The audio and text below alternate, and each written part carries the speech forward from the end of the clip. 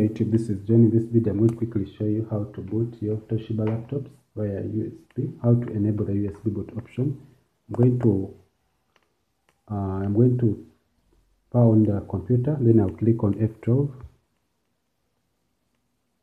And on F12, as you can see, we don't have the USB boot options. So I'm going to click the down arrow key to go to the BIOS system. When I reach the BIOS system, you have to go to Advanced. You will click the right arrow key. Then on Advanced, you will see USB Legacy, and then you have to enable it. When you enable, you have to click F10 to save changes. As the computer restarts, I want you to click on F12. So when you reach F12, you'll be able to see our USB flash is enabled. Then when you go there, you just click. Then to show you to click, then the Windows starts. So thanks for watching.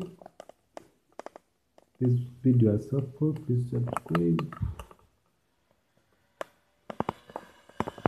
So thanks for watching. Have a nice time. Goodbye.